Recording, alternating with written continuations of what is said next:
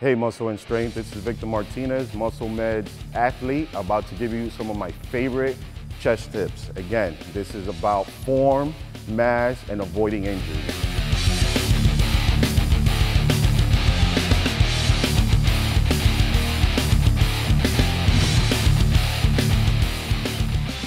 Remember, barbell is the #1 cause of injuries to your pec tears.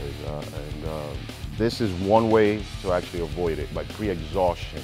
And the way you pre-exhaust is by starting off basically with some dumbbell flat flies, followed by incline flies. I usually do this for about 3 to 4 sets.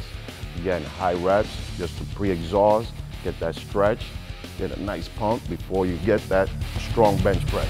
Let's go. I go up, but I don't let the dumbbells touch. I squeeze my chest. Constant tension, going low enough where you feel the tension, high enough where you get the squeeze. I never let my elbows drop. On a fly movement, if you let your elbows drop, it's no longer a fly, it's a press.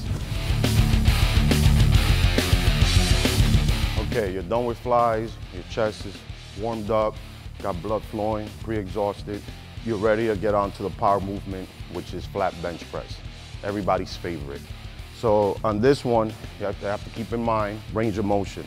People tend to go too deep, elbows flare out. Again, the bench press is a power movement. You want to go heavier, build that chest. So angles of the elbow, very important. Slightly lower to the side, this allows you to give more power to your chest, and not as wide. The more compact, the more power you have. So let's go, and again, as you go on the positive, you squeeze up without locking your elbows, squeeze your chest at the top, full contraction.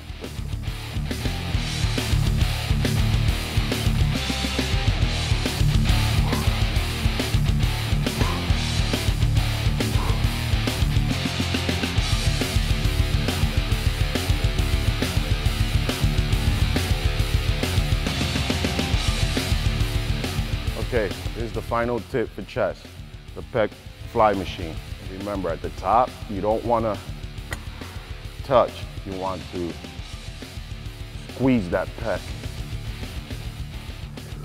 Squeeze it.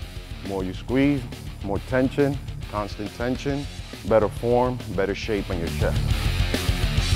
So those are my favorite tips for chest. Again, techniques to avoid injuries and better form to create that mass. Please subscribe to the channel below and get some more tips.